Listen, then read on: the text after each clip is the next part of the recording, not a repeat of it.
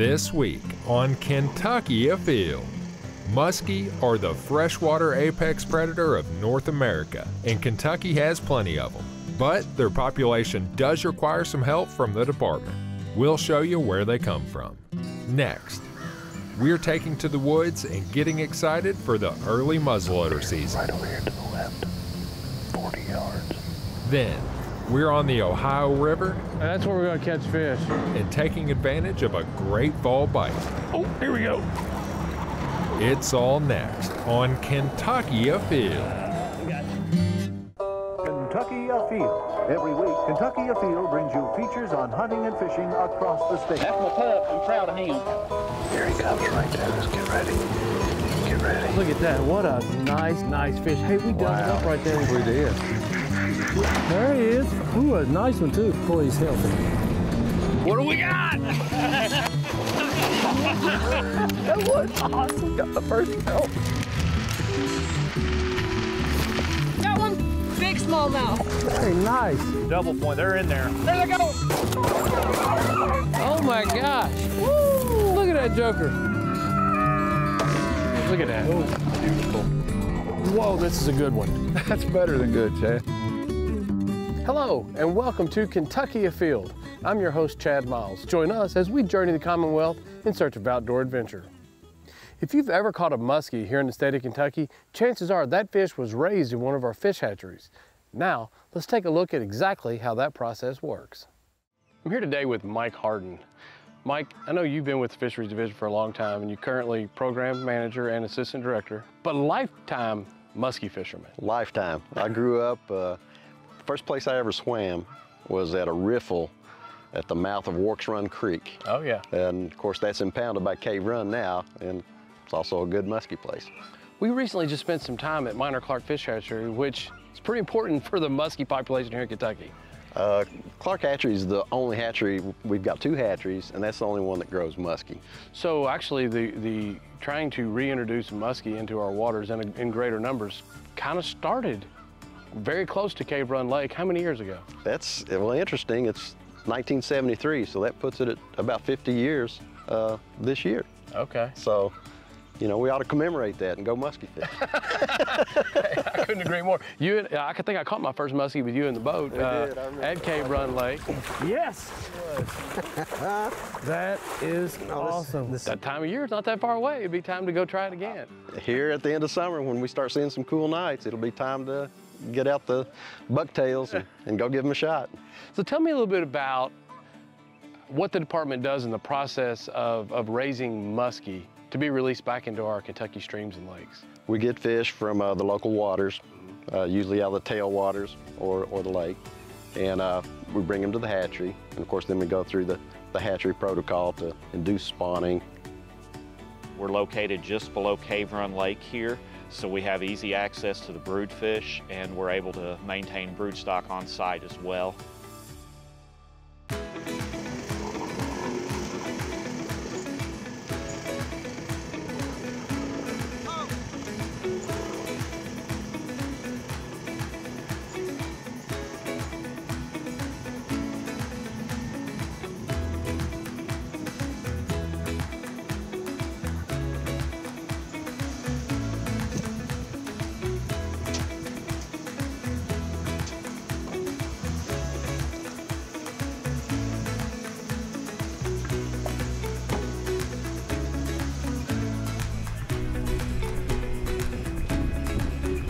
The females are spawned into a dish pan. Once we collect the eggs from the females, we'll have a separate crew that are collecting the milt from the males. Milt is added at a couple different stages during the fertilization process. Once egg collection is complete for that female, we'll add water that's stirred in for about 2 minutes to ensure that the eggs are fertilized. Once it's been 2 minutes, we'll rinse the eggs off with water 3 times.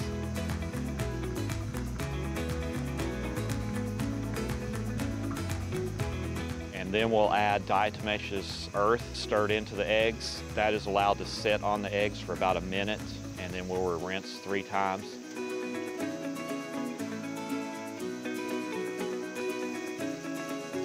Then the eggs are set aside to allow the water harden for about 3 hours. After they water harden for 3 hours, we will take the eggs. We will actually use a disinfectant called Ovidine.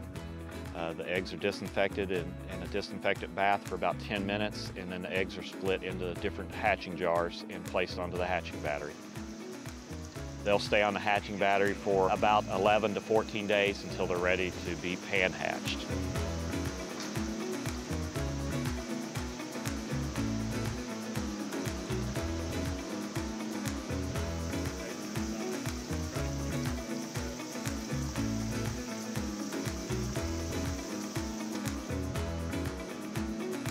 After we pan hatch the eggs, they're placed into trays inside our tanks here. They will swim out of those trays in 5 to 7 days, and they'll go down into the Spontex material in the tanks. After about 11 to 14 days, they'll swim out of that material and go through what's called swim up, and they'll swim up to the surface. At that point, we'll take those fry and we'll stock them into 7 to 9 1-acre ponds down here on the hatchery.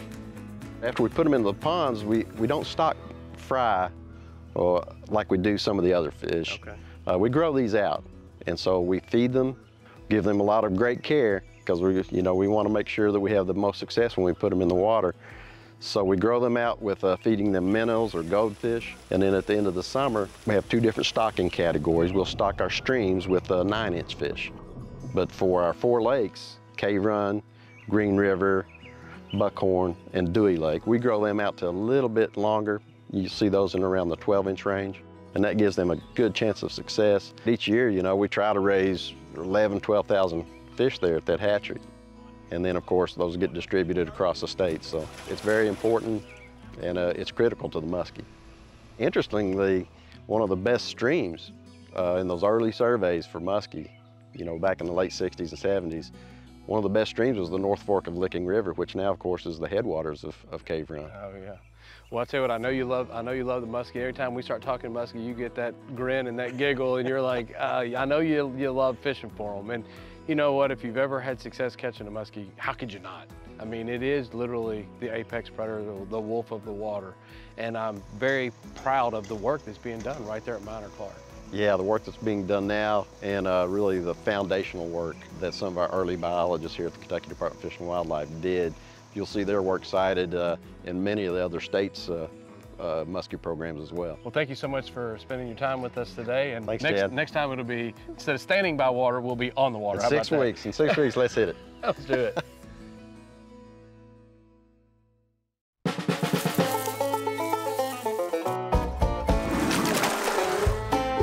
Located in eastern Franklin County, Elkhorn Creek flows 19 miles from the convergence of the North Fork and the South Fork to the Kentucky River.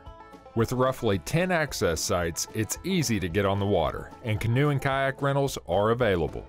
The stream offers excellent fishing opportunities for smallmouth bass, largemouth bass, spotted bass, and a variety of other species, including drum, catfish, and various sunfish. To locate access sites in Kentucky, visit the Find a Place to Fish page on the department website or download the FW.KY.GOV app.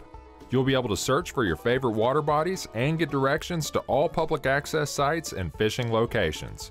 Be sure to check the Fishing and Boating Guide for rules and regulations that pertain to Elkhorn Creek, as they may differ from other bodies of water. For more information about Elkhorn Creek or any other body of water in Kentucky, visit our website at FW.KY.GOV.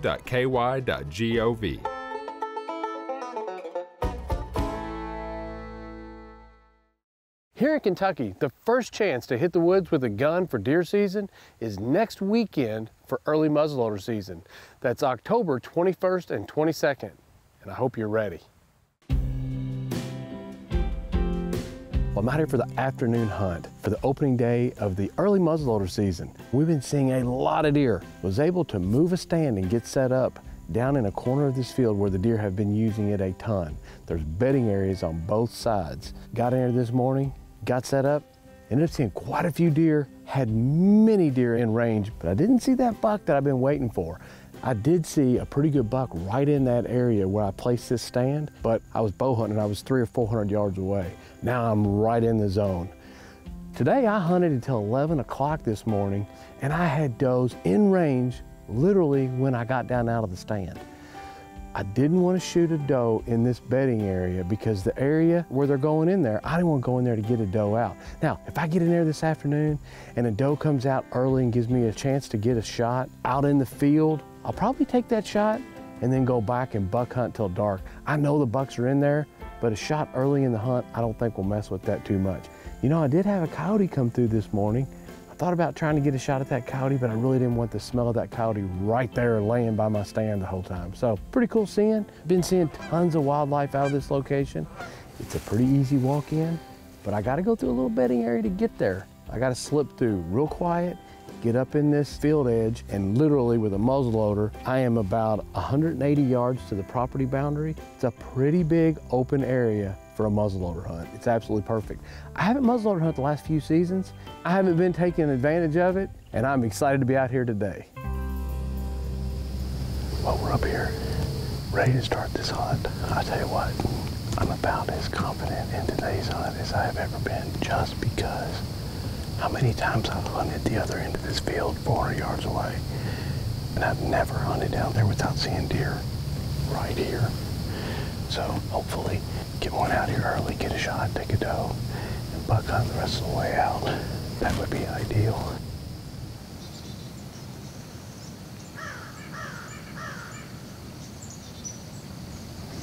No deer right over here to the left, 40 yards.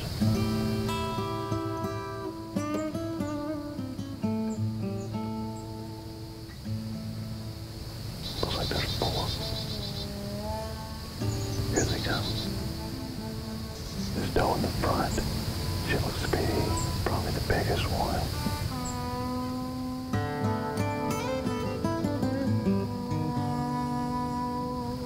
Okay, here she goes. She's gonna move to her left.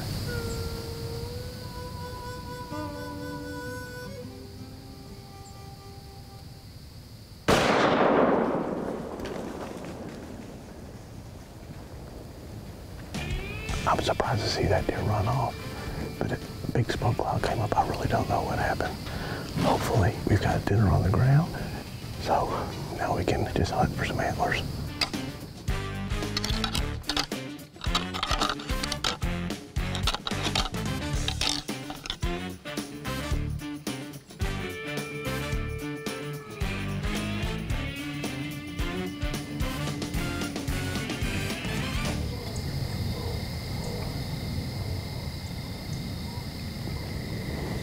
Tell you what, this buck hunt's about over. We got a few minutes of daylight left. And I gotta unload this gun. I can't hunt tomorrow. If I get a chance to take this big doe here, I'll probably take it. If I'm gonna process 1, you might as well process 2.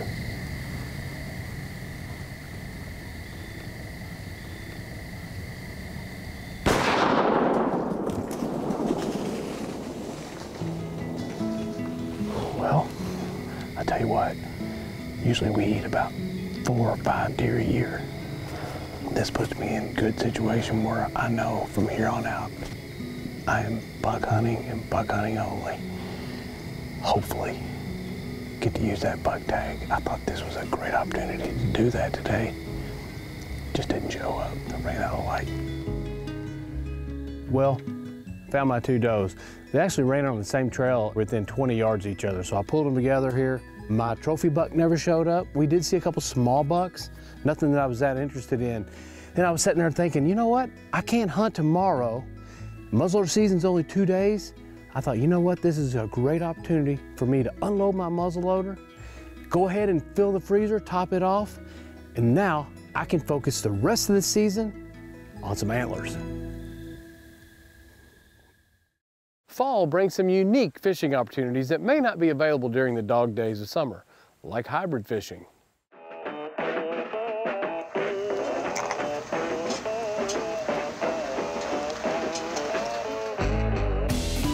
We're out here today in western Louisville, right on the banks of the Ohio River, at a brand new boat ramp. Interestingly enough, I have Michael Scott here, who is the Director of Engineering, Information, and several other things, right? Yeah. This was one of the projects that you guys worked on. This was a brand new boat ramp right here in western Louisville. Yeah, it's one of our engineering projects, and so I am the division director of the Engineering, Infrastructure, and Technology Division for the department. This project started a long time ago, but actual construction we started back in spring of 2020, and we started the earthwork and all the construction, concrete work to get this boat ramp in place. And then it was a partnership with the city of Louisville. They came in behind us, and we built the boat ramp portion, they built the parking lot portion, and they finished that up in the spring of 2021. This is a really interesting project because, you know, the Ohio River offers so much opportunity. There you go. Oh, she just barely hooked too. Got a double, haven't been here 20 minutes. Ohio River, catfish at its finest right there. But you gotta be able to access the water, right? This is right below the falls, and it's on a stretch where in Kentucky, I don't know how far down you gotta go to get to the next boat ramp. Kentucky side, there's not another boat ramp for a long ways, and this is excellent access for our largest population city, and so it's perfect fit to get the people on the water that's close to them. We're gonna launch the boat here and we're gonna make our way up. You know, it's early October. It's a good time of year to catch hybrid bass. Yeah. Now it takes special precautions. We're gonna be life jacketed up from the time we leave. I'll tell you what, if you're gonna come down here and do this, first couple of times, you probably need to come with somebody who's got a lot of experience. This is gonna be fun. We're gonna fish till hopefully right up about dark, and you know, I know they're gonna catch big fish. Sounds good. Looking forward to it. Let's do it.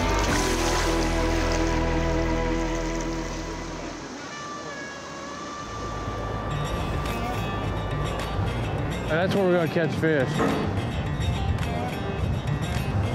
I got one. You got him? Looks like a good one? Yep. Oh, it looks like a good one. That didn't take long. No.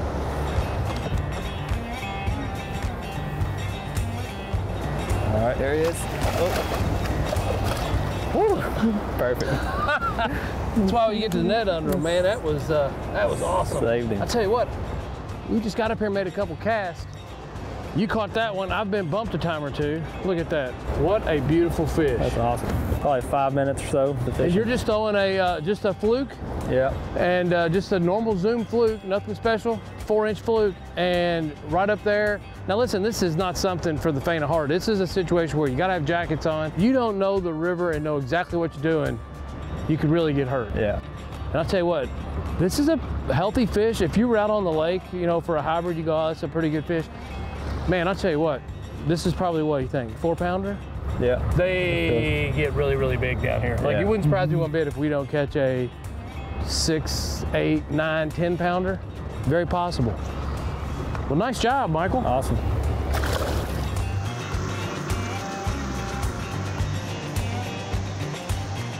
Oh, here we go. Oh, man. You add, one, how hard these things fight, and then you add this current.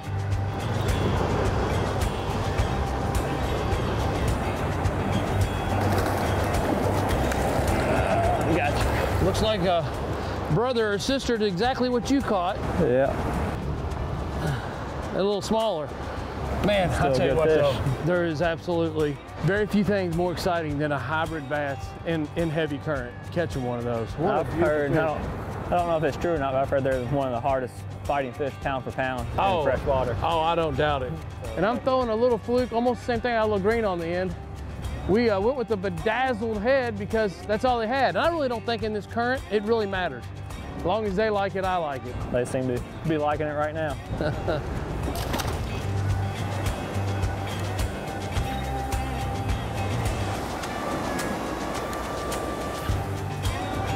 Oh, I saw that. I got him. You got him up there in the current. I saw your line bounce real hard. Can't tell what I got. He's swimming towards me, maybe.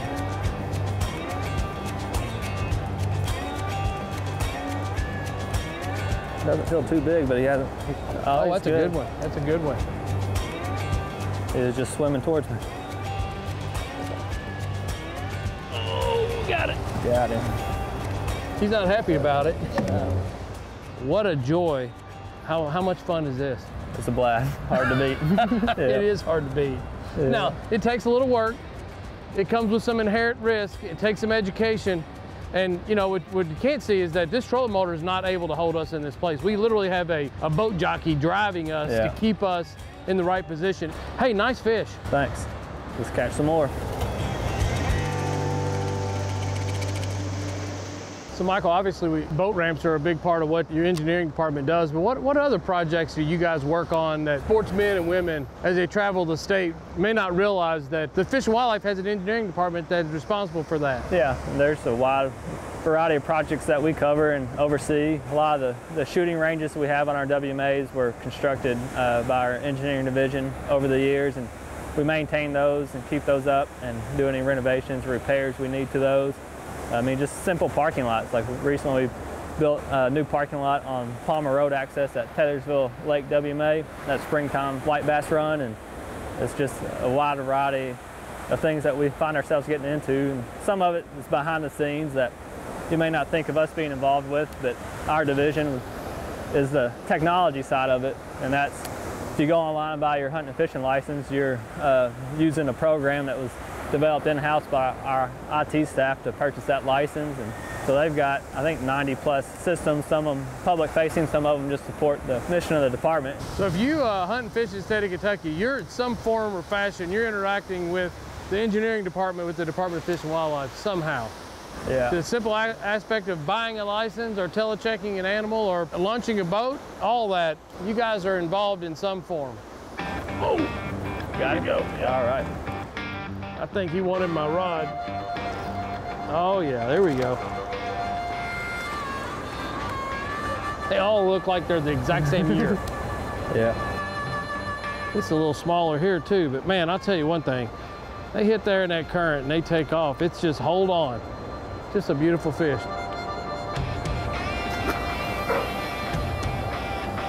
Oh, I got one right there on the wall. Oh yeah. Nice. You were right on the wall, huh? That's where I just got hit too. Literally, like, I thought I was hung up. I was so close.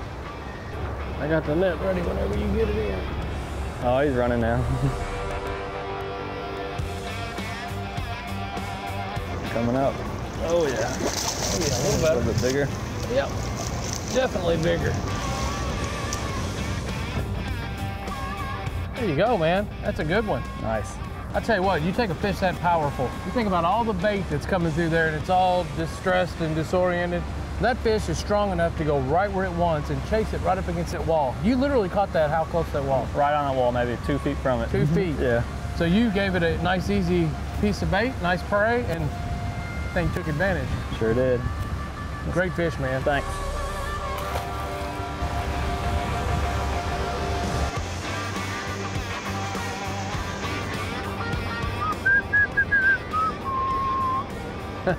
Surf fishing.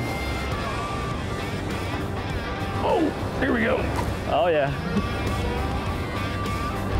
Oh yeah, there we go.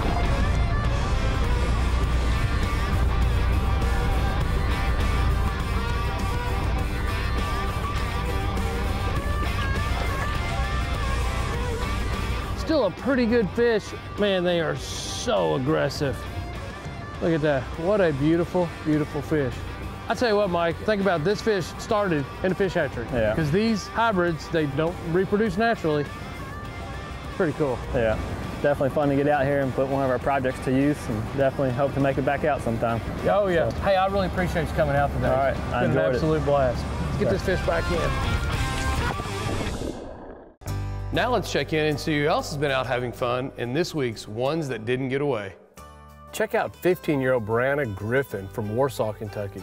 She took this nice 5x5 bull on the opening day of the bull firearm season in Bell County. She shot it at only 17 yards with her dad's 7mm. Nice job. Check out the size of this catfish caught by Mila and Brooks Hitchell. They were running a trot line in their grandparents' lake in Cromwell, Kentucky. Nice job. Here we have Landon Atkins with 2 nice spotted bass from Lake Cumberland. He caught these while pre-fishing for a high school bass fishing tournament. Nice job. Check out this nice 9-point buck that was taken by Jake Hall in Carter County. This deer was taken on the opening day of crossbow season. Haley Mattingly found a little time to do some fishing at her family reunion in Grayson County. Nice bass. Here we have Stella Sanders with a nice bass that she caught while fishing in her uncle's farm pond in Caneyville, Kentucky. Nice job. Check out the size of this crappie caught by Matthew Gibson on Kentucky Lake. This fish weighed 3 pounds. Nice job. Here we have Missy Metcalf of Breckenridge County with their first double while trapping coyotes in the 2022-23 season. Nice job. Check out the size of this bluegill caught by John Henson. This fish was caught at a family farm pond in Harrison County. Nice job. Here we have Ben Maynard, who's shown us that the muskie at Dewey Lake are getting big. This fish was caught and released. Nice job. I hope your muzzleloader is sighted in and ready to go, because the hunting season opens up this weekend, October 21st and 22nd. And remember, hunting and fishing on private property is a privilege. Always ask permission and thank the landowner. Until next week, I'm your host, Chad Miles, and I hope to see you in the woods or on the water. Hello, I'm Chad Miles. Did you know that when you buy a fishing license, it does more than provide summertime fun? That's nice. It produces millions of fish that are stocked in our waterways. It constructs new opportunities for boat ramps and public access. It provides new sustainable habitats for our native fish. It creates quality fishing opportunities close to home. It helps protect our home waters. And it makes for a better, more beautiful bluegrass for all that live here. The Kentucky Department of Fish and Wildlife Resources. It's more than just a fishing license.